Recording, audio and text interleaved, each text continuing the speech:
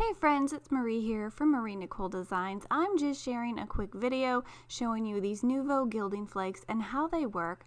So these Nuvo Flakes, they come in 3 different colors. They are 3 metallics. You've got gold, you've got silver, and you've got copper. Now these are just really thin flakes that you can add to some kind of adhesive. You just need something sticky for them to adhere to. And then you can add some really fun gold texture and gold shine to any of your projects. Now I'm showing you how to use these on paper today, but you can also use these on different surfaces if you wanted to use them for home decor or doing any kind of table decorations or different things like that. I did not use them on any wood or metal or anything like that, so I can't recommend how well they work with those surfaces, but perfectly fine with paper, so that's what I'm going to show you today.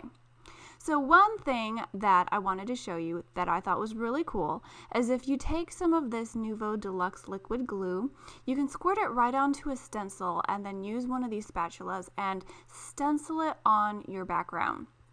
So this really opens up a lot of possibilities if you wanted to get a gilded, flaked kind of background. I'm doing it over these stars here on this stencil just to show you how it kind of works. I'm trying to make sure I'm scraping all of that glue into those nooks and crannies and really filling up those star areas on my stencil. Now another way you could do this is squirt a little bit right onto your spatula and just apply it into specific spots that you want it to go.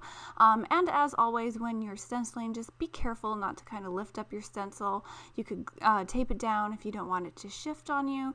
And then once you're comfortable with the way you applied your glue, you can just peel off that stencil and see the glue that you've left behind. Now I do like to leave this for a minute or two while I go wash off my stencil and my spatula. And I also like to let the glue get a little bit tacky before I add these flakes. You don't want it to be completely liquidy because then you might squish that design that you just put on with the glue. But you don't want it to dry all the way either because then you won't be able to have any of that stickiness left that you can put these flakes on top of. So I just like to let it dry for a few minutes while I go and wash off my stencil and my spatula, and then I come back and I gently apply these flakes over the top. Now I prefer to apply these flakes right with my finger. I know a lot of people do this as well and then they use a brush to brush away the excess. I prefer to just use my finger and just lightly sort of rub or burnish these flakes onto my glue. Like I mentioned before, this glue is not completely dry, so I'm not pushing very hard when I'm wiping away the extra flakes. I just want to get the extras off of here because you can use extra pieces. But I also don't want to squish that glue, so I'm not pushing really hard. And then I'm going to set it aside, let it dry completely, and then I will come back and then use my finger to rub away any of that extra flakes that is not adhered down. So I think this is a really fun way to use these flakes with your stencils. You can really add some fun shine in different shapes and patterns by being able to use it with your glue and with your stencils. Now, Nuvo and Tonic, they have a lot of different adhesives that you can use with this gilding flakes. You don't just have to use glue. I'm showing you today a lot of different adhesives that you can use to get different looks and different effects. So here's kind of a little close-up look of those stars. Like I said, I'm not going to really rub it very hard. I don't want to squish that glue. So I will come back later and clean up those stars a little bit, but I think it's really fun that you can use your stencils with these flakes. So the next thing that you can do is you can use some of this Redline tape from Craft Perfect. Now this is some really super sticky tape. It's got a little bit of thickness to it, a little bit thicker than a tape runner adhesive, but all you have to do is apply it where you want it. This would be great if you wanted to make stripes on a background or put a border or a frame on something. All you have to do is stick it onto your paper and then release that backing paper and then add your gilding flakes on top. So I'm just taking these little extra bits that's left over from my stenciling and putting those back on top. And then, like I mentioned before, I'm just using my finger to rub it down and rub off all those extra bits. And then you have a gold flaked little strip here that I think is really fun and really shiny. So I'm going to tip this in the light so you can kind of see how that works. For these gilding flakes, really the only thing you have to do is get something for them to adhere to, and you're good to go. They do get a little bit messy, I'll be honest. They are very light little flakes, so if you have a fan blowing, if you have an air conditioner going, be careful because they do like to fly around. So when I work with them, I make sure my ceiling fan is turned off. It's not the end of the world. You can wipe them up, you can vacuum them up. But if you want to stay away from a little bit of mess, just make sure you don't have any air blowing. Don't go by an open window or anything. So as you may have noticed, I keep using these little bits over and over. And the smaller your flake bits are going to be, the more texture you're going to have on your gilded tape or gilded pieces. So you can see here that this strip of tape, I just used another type of tape from Tonic.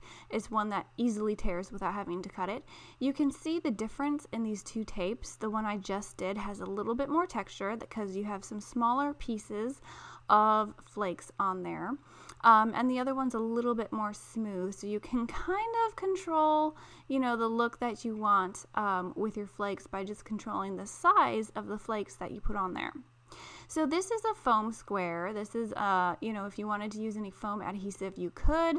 You can gild it and give it some dimension. You just do it the same way you do everything else. You put a flake on there and you just kind of rub it around all the edges, get all the little bits to flake off that aren't sticking to anything. And then you can gild some dimension if you wanted to do that as well. So you can also do your foam adhesive as well as your tape runner adhesive, your liquid glue, and I know that Nuvo also has a few glue pens that I didn't show in this video, but those work as well. So that's just a little foam square, and here is a tape runner adhesive. Now I'm using Nuvo, but there's lots of different tape runner adhesives out there that will work just fine with this. Like I mentioned before, if you use a larger piece of these flakes like I'm doing here, you're going to get a much smoother application than the one next to it, which used a lot of those leftover tiny bits. So once I got all of this covered with the flakes, you're going to really see the difference between the two. The one that I'm doing now is really quite smooth, and the one next to it has a lot more texture, and I think both of them are beautiful.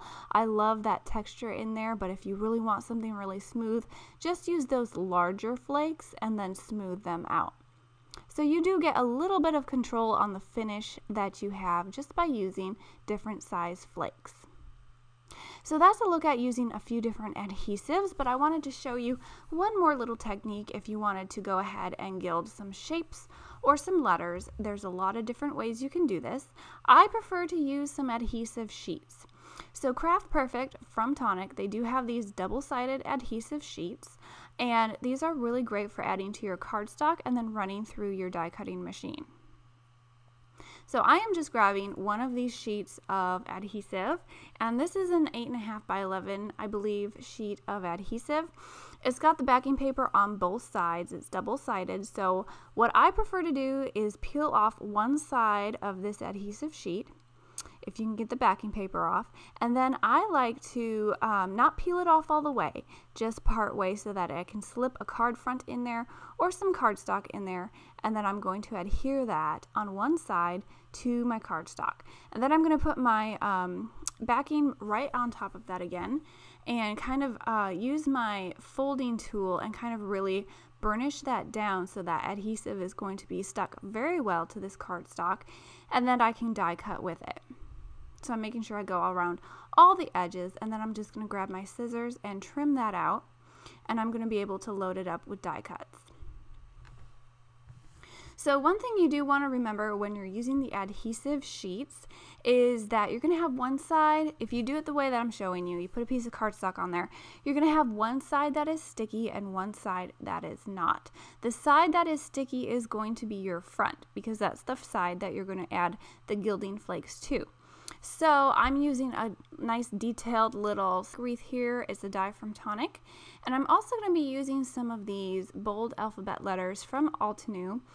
Now the letters that I use fortunately worked out that since I'm cutting it from the back side. They are actually backwards, but the letters that I use were all able to flip so that you couldn't tell, even when I put the gilding flakes on the other side. If you want to make sure that you have your sticky side on the front, flip your card over and put your die cuts on the adhesive sheet. So they're on the cardstock side. You might want to flip it over and put it on the adhesive side. That way you don't have to worry about your letters being cut backwards. I didn't think about that until after I did this, so it's always a learning process, but just think about which side you want to be the front. The front of your die cut is always going to be the sticky side, so think about that before you use letters or images that you don't want flipped. So I'm just using my craft pick to kind of get all of these die cuts out of here.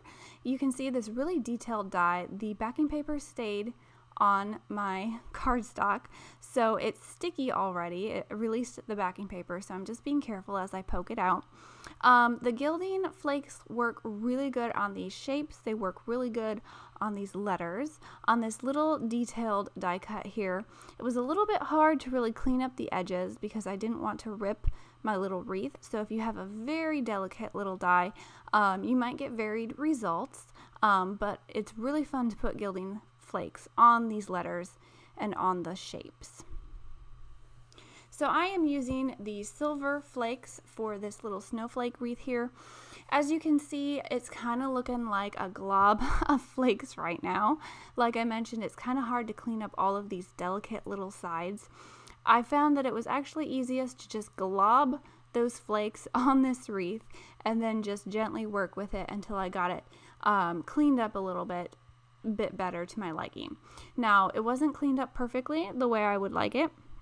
I think if I had a bigger die cut, it would work better, but this delicate little die cut, it didn't clean up quite as well as I would have hoped.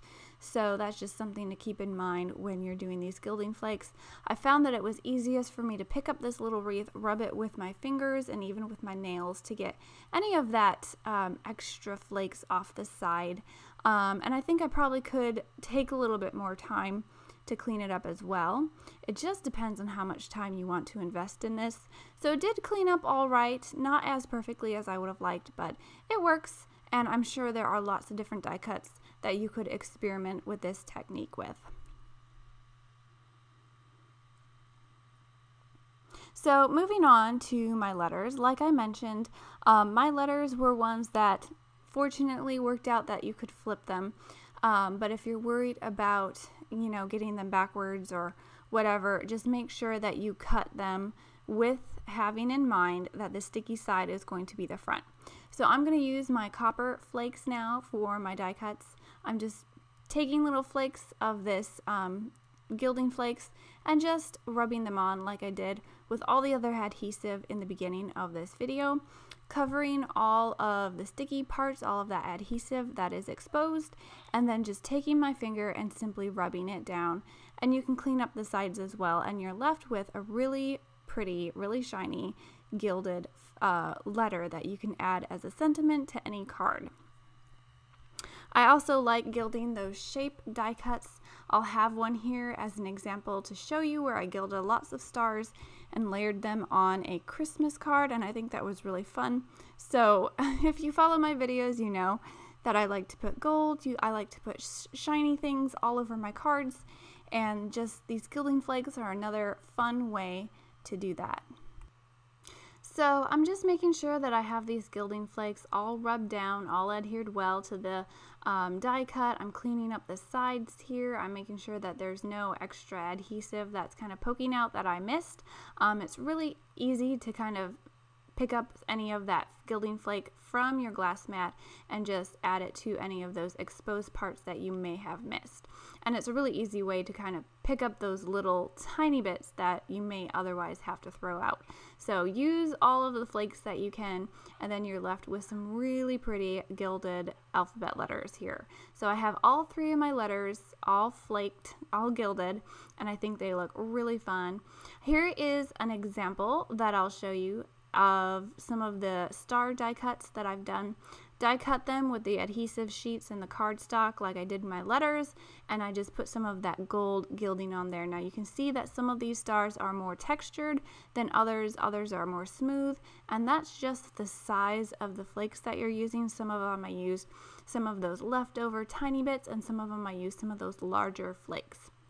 So you can kind of control the different finishes you get just by using different sizes of flakes. So that's kind of a look at these gilding flakes. I hope it gives you some tips and ideas. If you have any comments, please post them down below. Make sure you give a thumbs up, and if you haven't already, please subscribe. I will catch you guys next time. I hope you have a great day. Bye!